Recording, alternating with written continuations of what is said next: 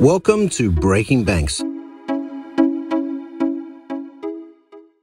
If you were at Money 2020, the talk of the town was either AI, artificial intelligence, or the latest guidance as it relates to data sharing, also known as open or connected banking under the CFPB's Part 1033.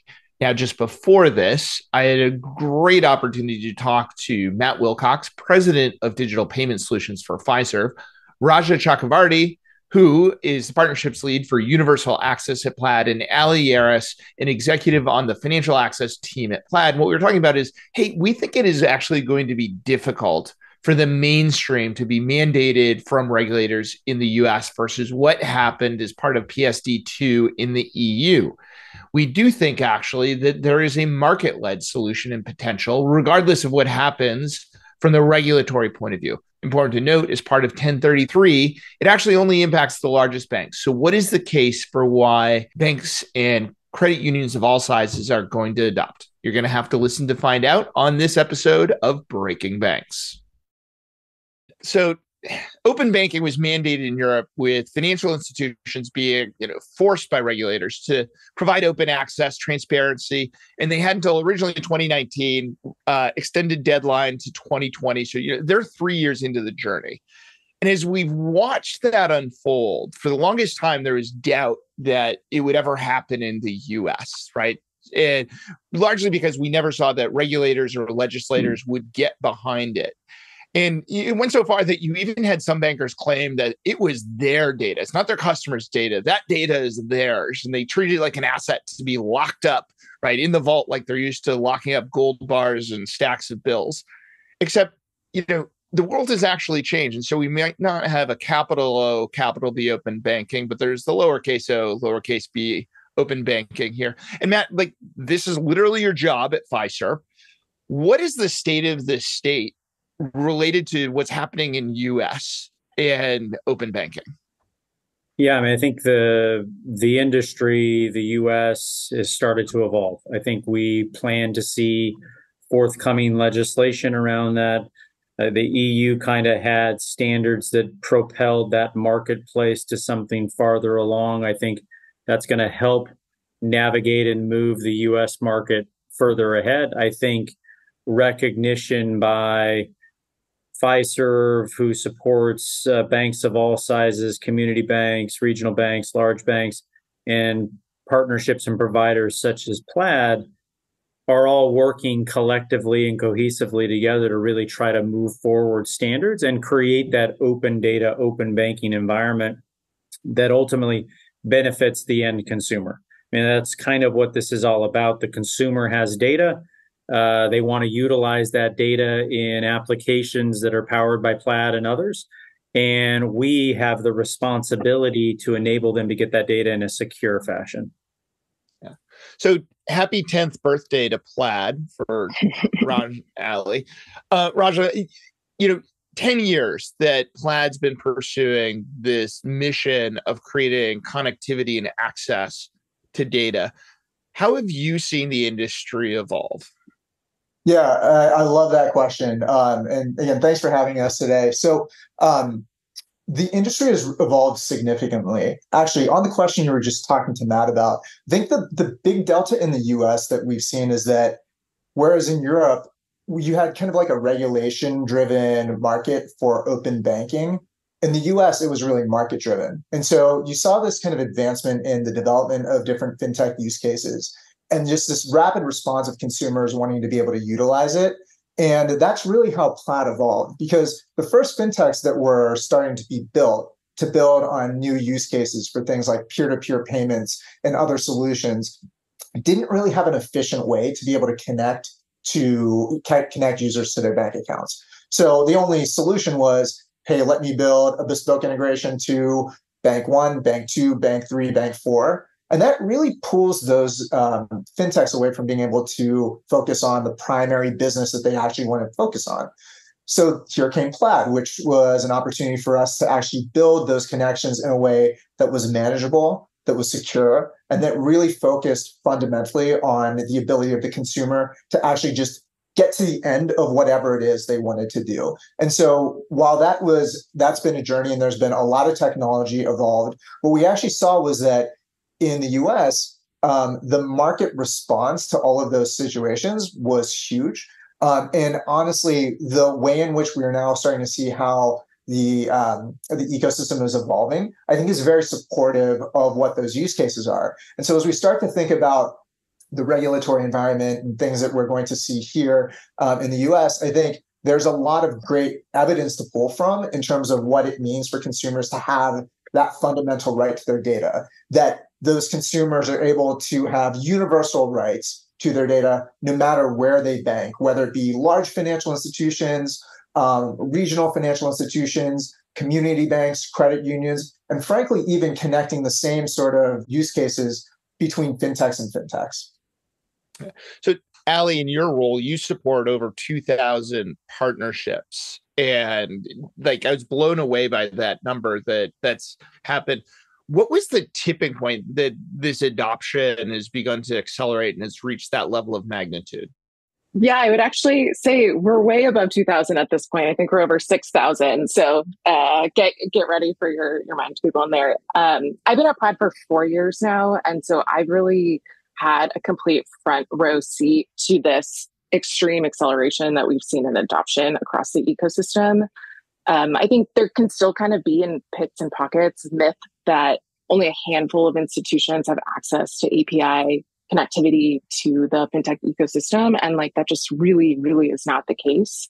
I would say it's been the last maybe 24 months-ish where we've really seen rapid acceleration of adoption of APIs. I think a lot of this has to do with standardization in FTX, financial data exchange, as well as just the industry prerogative and alignment that it's beneficial for consumers, for financial institutions to move to secure connectivity has just become such a no-brainer and such table stakes that it's just a day one imperative for all of these businesses. It's partnerships though like Fiserv's where we're able to really create scale and really help create that hockey stick of adoption that would be impossible if we were just going out and building direct connectivity with every single one of 12,000 banks in the US. Yeah. Well, speaking of the 12,000 banks, and not sure who wants to opine first, I think there's a misconception in the market that this is really about the big banks or the tech forward banks or the fintechs that, I'll hear from some community banks, some combination of either my customers don't want that, or maybe that's being driven by some latent fear of I can't do that or can't afford that. Yeah, I think if the bank is saying their customers don't want that, then they're probably not talking to all of their customers. I think that we realize across community banks, this is more prevalent than ever. Regional banks, large banks, this is certainly not a mega bank, large bank play. I mean, banks of all sizes have customers. All customers have data. All customers that have data are using applications powered by Plaid and others. And it's our responsibility to provide secure connectivity for their data so that they can use them in those applications. And that's what this partnership with Plaid has done. It's created secure connectivity for Aly and Plaid so they don't have to have that connectivity in different ways across thousands of institutions that could be prone to break, et cetera. This is a single connectivity to thousands of institutions to power those applications that consumers across all banks want to use. So let's talk about that, a little bit more, the specifics of the partnership, because it's really powerful what it does for leveling the playing field. Aly? Yeah, exactly. I think it's really powerful, particularly when we talk about community banks and credit unions, to create this type of access that allows them to continue focusing on what's most important for them within house. They're not having to do additional technical development to align to an API standard. They can benefit from the investment that Fiserv and Plaid have made together to do this on their behalf. I think it's also just really exciting because we are creating outcomes for the users, regardless of where they bank, that is at par or exceeding par to users and consumers at the largest financial institutions in the US, which is really a competitive edge, I think, for the community banks and credit unions that allows them to continue to focus and excel on what makes them special to their members, while also benefiting from this, access to the digital revolution. Yeah, and I think the other piece about that, and to go back to the comment around do the banks think they need it or know they want to need it? They really find out that they need something when that connectivity breaks, because their consumers are already using these applications. And they also find out when they recognize that maybe the data is getting used for things that they didn't want to have it be used for. And so this does two things. It creates secure connectivity that's less prone to break, that powers all those beautiful apps that Plaid has been powering for a long time. But the other thing it does is it gives the consumer the ability to grant or revoke that access for those applications, which is something else that we need to put in the power of the consumers and the small businesses that want to use those applications and use their data. So speaking of data ownership and permissions, now that open banking has arrived upon our shores and regulators were looking for a market-driven solution, now that it's here, I think we're entering a new phase where they're going to have to figure out, what do we do about it to instill those market protections that you mentioned, Matt? What are you seeing about the response or hearing from regulators now about this idea of permissioning data? Yeah, I think we're heading down the path of the partnership we've established with Plaid will conform and fit to those forthcoming standards that are going to come out from regulators. It protects consumers' data. We provision it in a secure way, and we give the consumer the ability to say yay or nay on sharing their data with a particular application. For instance, maybe they're willing to share their data with a mortgage provider during the time of mortgage and the origination, but then they want to be able to turn off that access. Well, now that access just continues until it breaks or something else changes. This gives the consumer the ability to then turn it off post use of that data, or maybe they want to allow their data in perpetuity for something like Robinhood that is powered by Plaid. Stuff like that, we think will conform and fit with those standards. Yeah, just to build on what Matt was talking about, I think what we're really excited about is creating kind of like an established set of standards that will allow all consumers to be able to do the things they want to do. So, for example, like the consistency of strong data rights, no matter where you bank, whether it be a small bank or a big bank, you can use the same fintech products with the same rights, the same quality, and the same reliable connectivity. The protection of data privacy is a really important one as well. To Matt's point, just making sure that consumers know what's happening to their information, have the right to revoke if they want to, and create connections.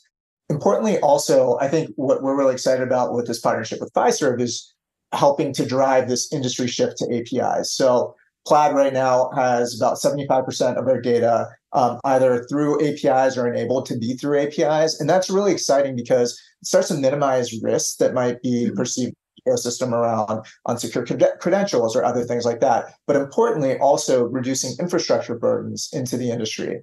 And then finally, I'd say oversight and ensuring that all of this access is similar no matter where you go to, so that you build into that whole consistency of data rights, along with ensuring the scopes are consistent, the ability to do what you want to do.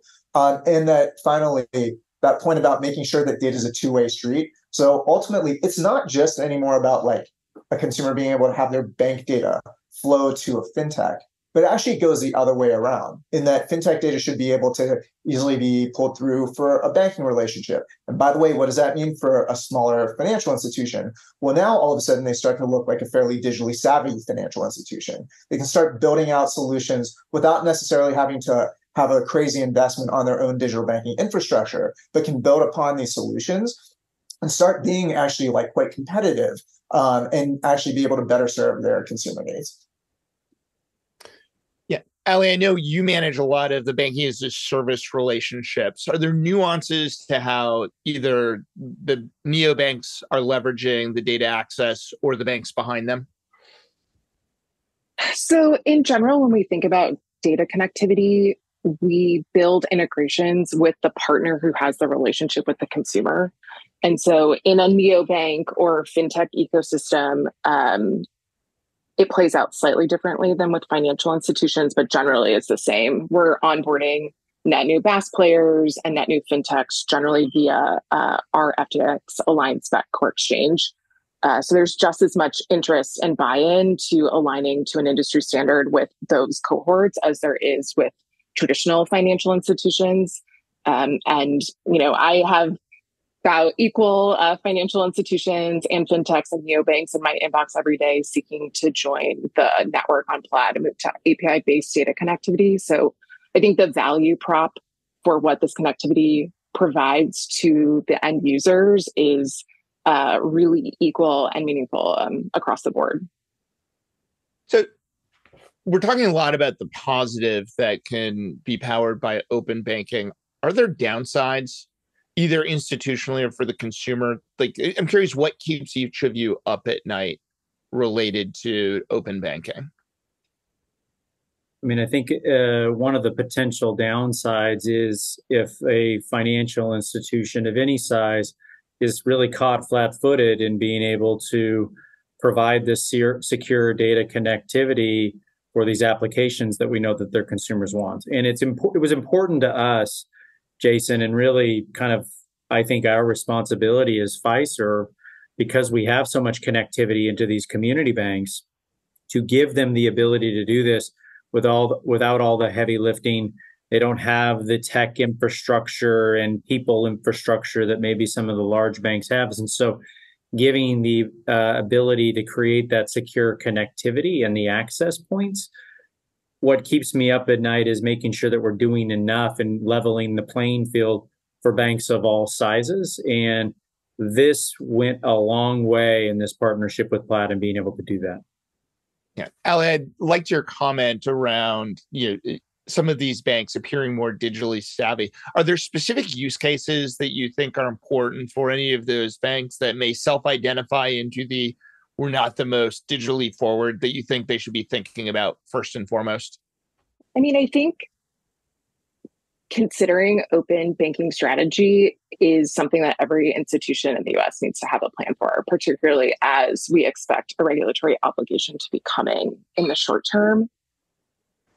There are generally two pathways that individual financial institutions can take to get that type of API access. They can utilize our really powerful scaled partnerships like what we're discussing here with Fiserv, or we are also investing heavily in supporting individual financial institutions to build the Plaid network directly.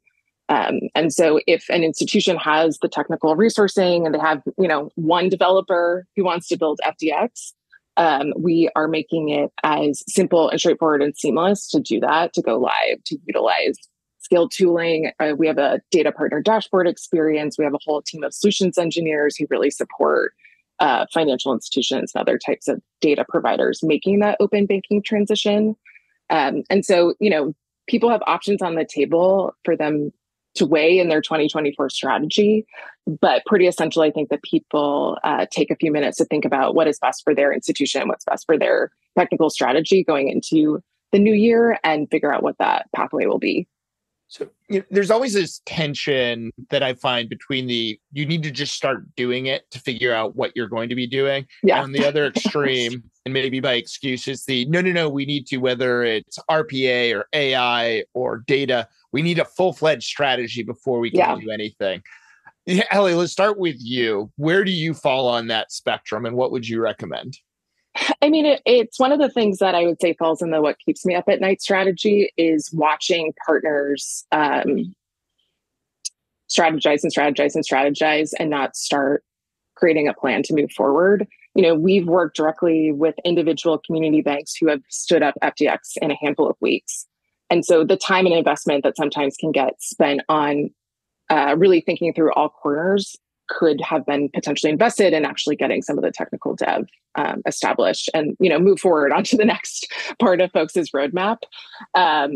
So I think, I'm slightly biased because I'm really in the field and I'm talking to financial institutions and working with partners like Fiserv every day. And I want folks to move to action because, as Matt referenced, a lot of times people don't understand how deeply essential this is to their business until there's a fire drill, until some sort of connectivity goes down, et cetera. And we'd love to be proactive and maintain that connectivity and just move to the more secure, reliable connectivity, ASAP.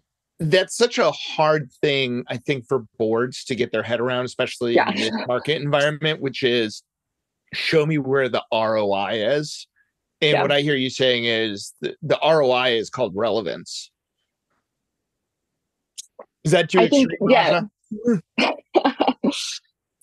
Yeah, I think the ROI is relevant. The ROI is like their consumers are actually telling them that they need to be able to do it. So I think about it this way, like I like to call it like the battle for consumer account primacy.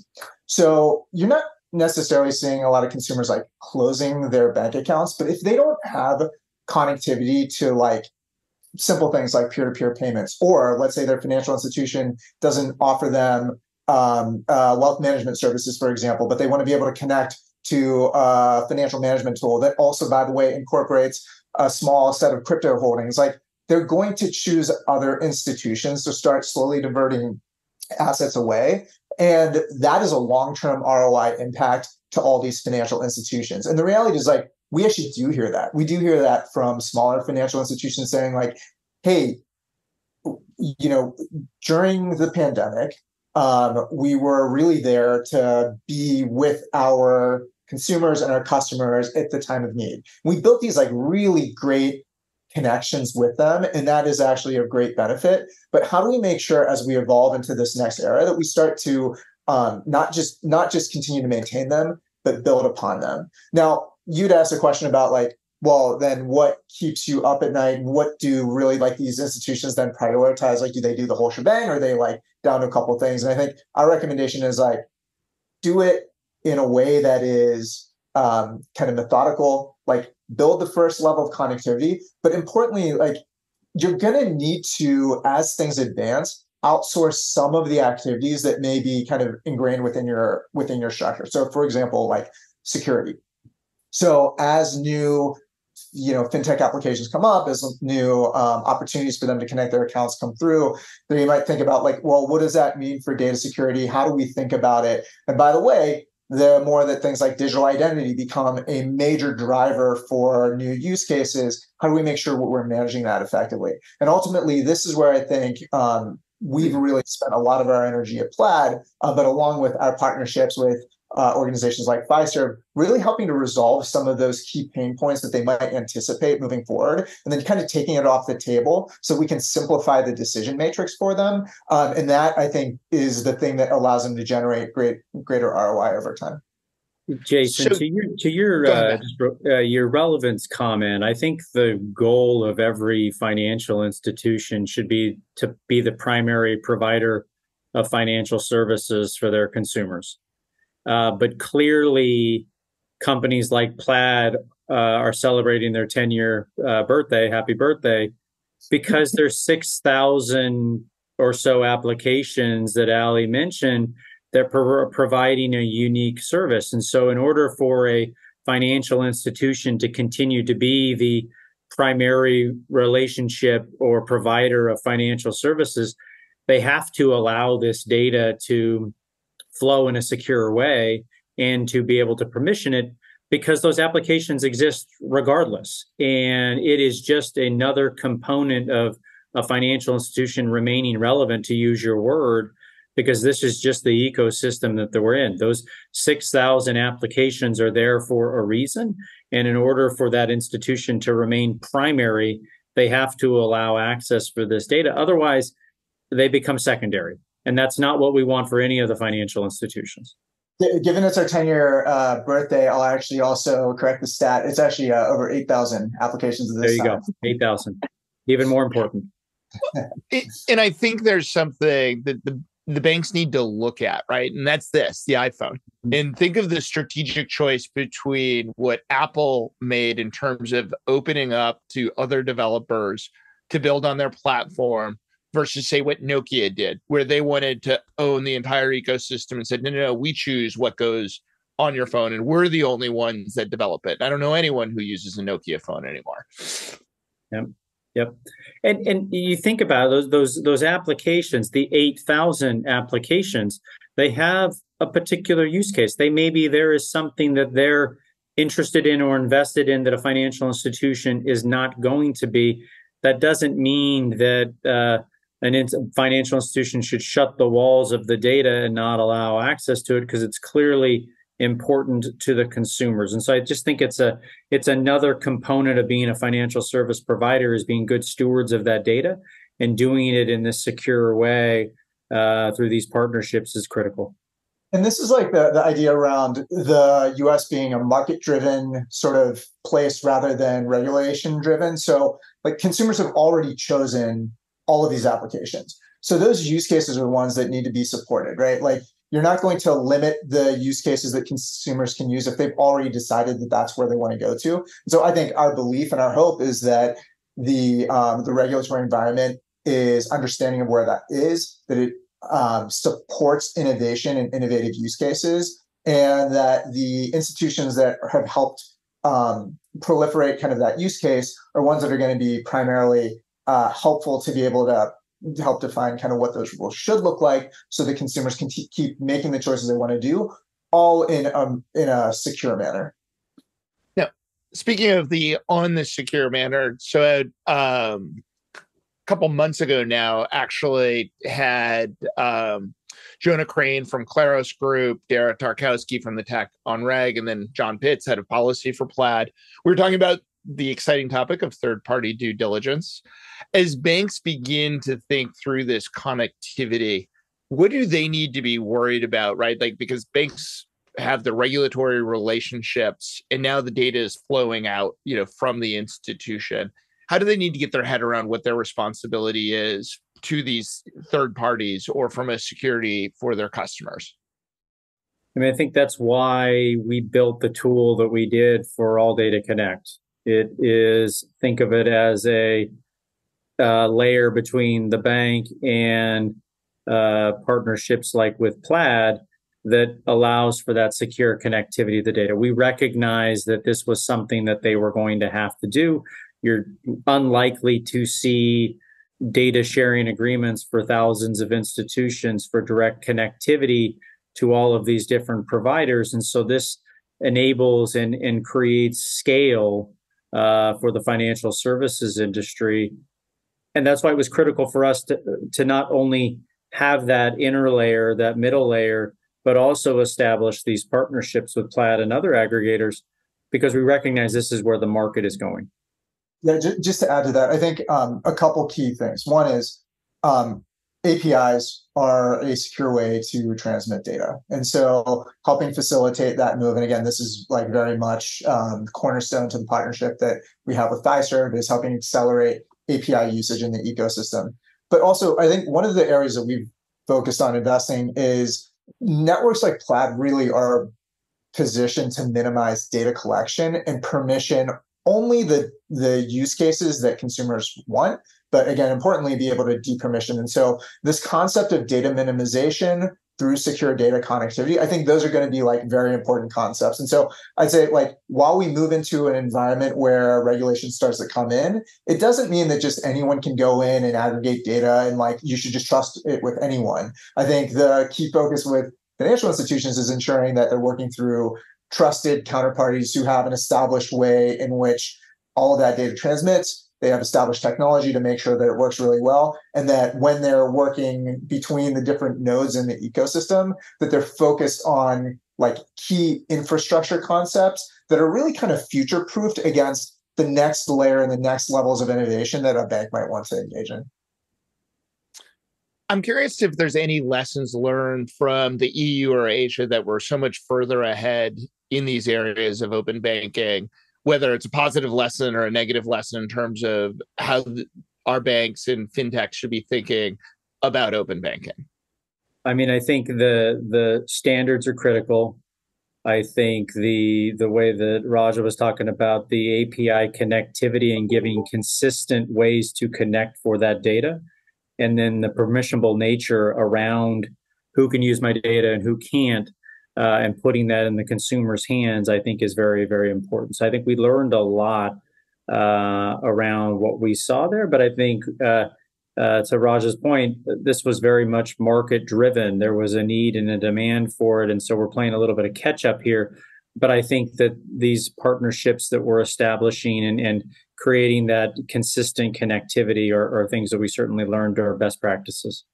And I think on the other side of that as well, Jason, is I think the regulatory bodies actually have seen like how to learn from what's happened there to also get to a better place. And so when we think about like the regulators, we think of them as our partners, not, really we work together to start to establish like, look, we know these are the use cases. We know that this is what needs to happen. So let's make sure this market is oriented around it. So like a good example of that is we're big proponents of this multi-directional flow of data. So in the US, like what we know is that, hey, you might want to connect your Chase or your Bank of America or your Wells Fargo account to Venmo, for example. But you also might want to connect your neobank to the same sort of application, or you might want to be able to connect, one of your crypto accounts into a PFM tool. Like all of those are use cases that may not have been contemplated in like the initial regulation that you might have seen in Europe, because it was very much oriented around like bank to fintech or bank out.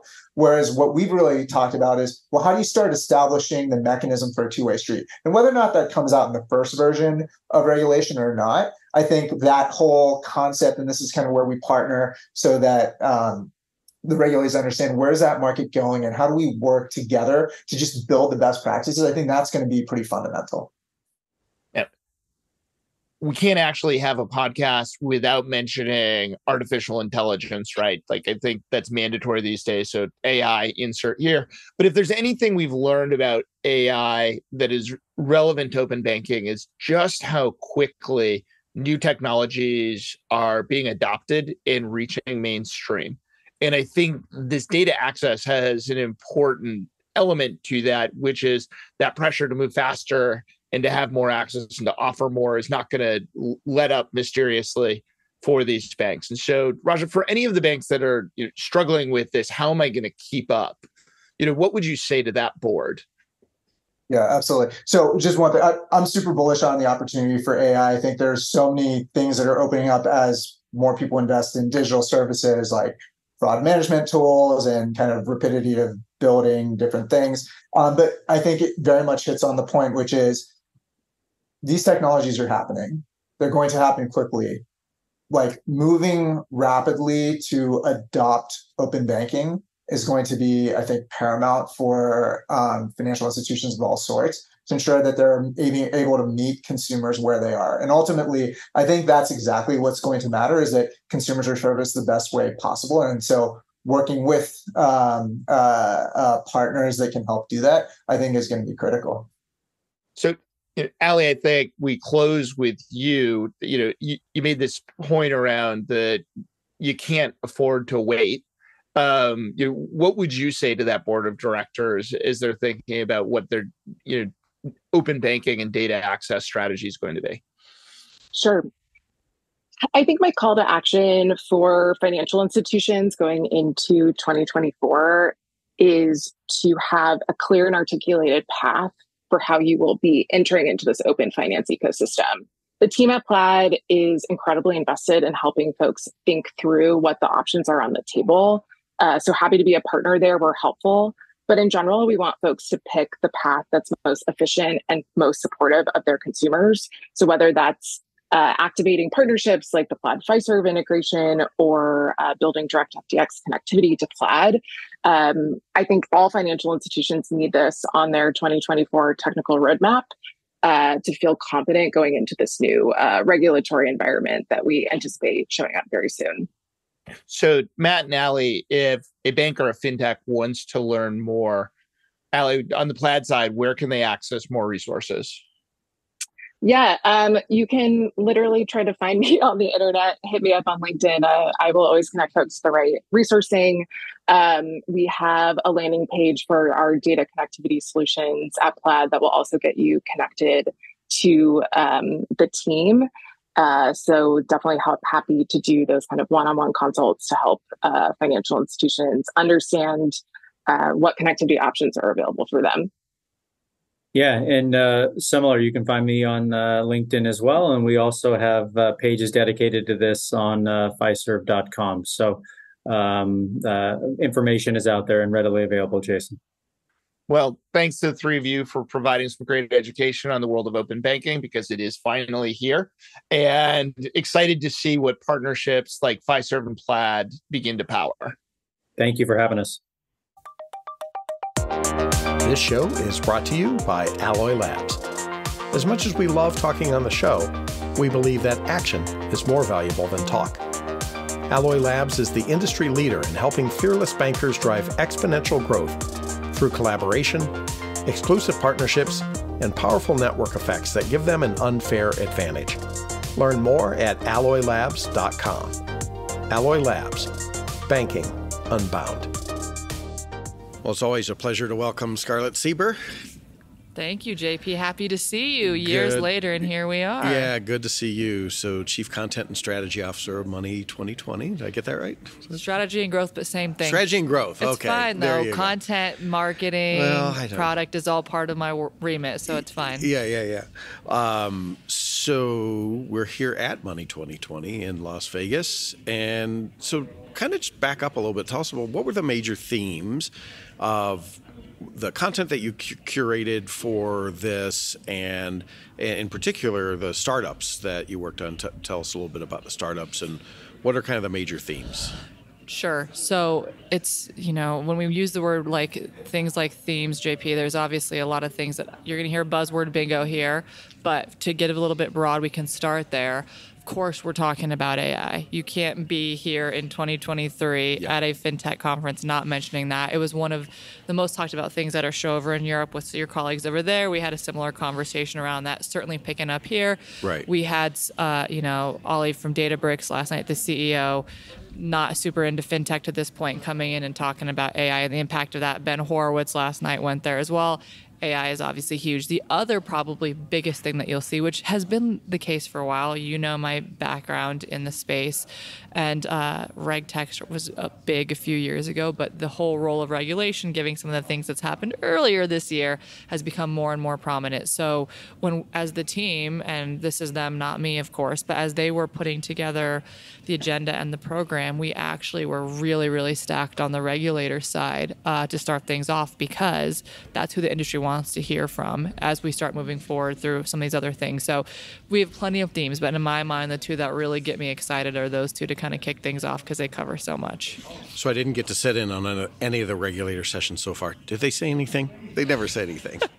So yes and no, right? So I think one of the things that we're doing slightly different is that we do have some ex-regulators as well. So you have the current sitting ones, which are obviously, as you know, it's a little bit more challenging. Rohit Chopra is very talking, scripted. Yes, but there is a deep dive, because obviously CFPB made an announcement with us last year, and then Rohit's back, and they're doing a little bit more in-depth conversations actually with Rachel Morrissey on a podcast. But we do have the ex-regulators as well, like Yana McWilliams and others, who when you get to take that hat off, that's when things get really interesting. And we do have a keynote session around that, which I'm quite excited about. And we do have some of the of acting senators as well. So we had Senator Warner yesterday, and I got to catch the second part of that session. And I walked in, and it was deep into geopolitics. And I'm like, what is happening here? But it was also kind of amazing that we went there. And of course, Nigel Morris was the moderator of that session, so it was quite funny. Oh, good opportunity for him. Yeah. Yelena McWilliams, certainly more outspoken, and even more so now as an ex-regulator. Yeah, her and Randy are doing a session together, so that's going to be quite the banger. Yeah. So how do you then filter those macro themes into what some of the newer upstarts are looking at and trying to accomplish in the market? Yeah, there's a lot that we look at for that. So one of the big things that we did this year is something that we're calling a startup network, which, JP, you are one of the godfathers of fintech, been around so long and doing so many amazing things for the space. And so there's never a shortage of lists of fintech. So when we started thinking through this, we didn't want to have a typical list, and we didn't want to have something where you could go apply to be in this cohort, so to speak.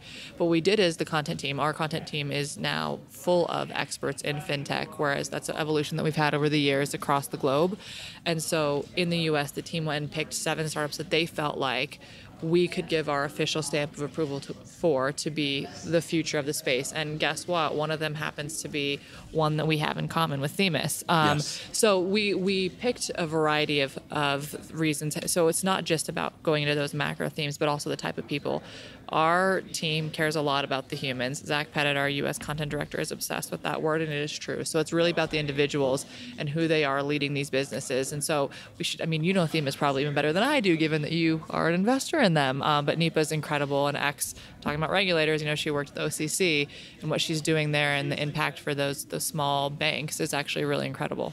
Well, and there's also an intersection between that and AI. Right, the ability for AI, and in the press briefing this afternoon, we talked about AI and what financial institutions are thinking out of that, and compliance is a major opportunity for that. 100%, and that's exactly the case, right? So if you think about the 7 startups that we picked, all different backgrounds. You got digital wallets in there. You got people focusing on small business payments, you name it. But I think then if you look on, as you just talked about, because you were with me earlier on the press briefing room, we took the other approach. Instead of the small companies, there was some mid-sized companies in there, but then you have the Google Clouds, then you have the NVIDIAs. Of course, you were sitting right next to me. Google Cloud came out and announced their partnership with Moody. And Zach had a lot of really interesting things to say about that as well. Where Moody's data is going to be allowed in the large language model, so that is a lot of very important data. 100%. Yeah. But if we sat there and I think, if not everyone, almost every single one used the word AI at least once or twice in that conversation. Yes. So, well, it is currently state law. You'll get kicked out if you don't say it at least twice this week, right? You have to. You have to. It was like big data. I remember back when we were in Singapore together a number of years ago, it was going around and everything was big data. So it's the next big data. Well, at least we got past PFM. Right? There you go. Yeah. So how have you been, as the industry and the topics and the technologies evolve, how are you evolving your approach and the ways you're, not only curating content, but delivering content and using data to be able to connect people to all of these things? Yeah, I think there's a few things that we're doing because, I feel like it is our responsibility. We say things like we set the pace for where the industry is going, and you come here, and whether you are a CEO of a small community bank or whether you are on the executive team of a large tech company, so much of what happens in the industry happens here, and we take that with an extreme amount of responsibility. So what we want to make sure is that we give you that content in a way that's digestible, because everyone says they want to talk about AI, but some people really just care about the themes and high level. Maybe the main stage is a better place for you for that because you're not going to get into a lot of depth. Or you actually want to talk about specific use cases on how you're implementing AI. Guess what? Spoiler alert, it's still really hard to do well, but you want to talk about those things. Let's have a smaller room where there's 20, 30 people to really get into the weeds. So we try to make sure that we can adapt based off of what your needs are. Now, obviously, it's evolving. It's always changing and growing, but we really want to try to be as flexible as possible with the press briefing room, which is our stage actually dedicated to the press. Anyone can go in there, but it is really about big announcements, AMAs, Q&As, where it's like one of the things that we kept hearing from people was we want to talk more to the speakers. We actually want to challenge them in other ways, so let's give them a stage so that they can do that. To what we were talking a second ago about the off-the-record stage, where there was a pretty famous founder who the company is being shut down, and she's going to open up in that room of 20 people and say what really happened. So stuff like that is what we're really trying to do. Great. And how about technology? You announced a new technology platform. Talk about that. And did. What's the idea behind that? So it's called 20-fold. And one of the things is, Money 2020 has such a strong brand name, and we've been thinking about how we continue to grow, how we continue to evolve, and where we see potentials in the market. Data is obviously a big play in that, and so it's our digital intelligence platform, and the team that's been working on that has been spending a lot of time thinking through how we can take what we believe is our unique value assets and then put that into a digital product. So if you think about, there's plenty of the ones out there, but what's really unique about it is, as an investor, you can get inundated with LinkedIn messages, but you want to know what you don't know. So who are the 3 Stripe people who left that are in stealth? Those are the ones that you want to make investments in. So we really connect the data with the people, and that's what we're focusing on, and it's going to announce and go live in January. Well, that's exciting. What else are you cooking up? Oh, so many good things. Well, I hope we'll see you in Asia. Bangkok, April 23 to 25, 2024. Maybe Brett will let me stay at his apartment. Exactly. That is such. He's did that too. COVID is when him and Katie went there. No. Yeah, partially, and okay. I think lots of other reasons. Yeah, but it was around that time frame, yes. though. Yeah. It's been a lot of fun. We've been out there twice. Tina and I have been there twice already this year. It's a blast.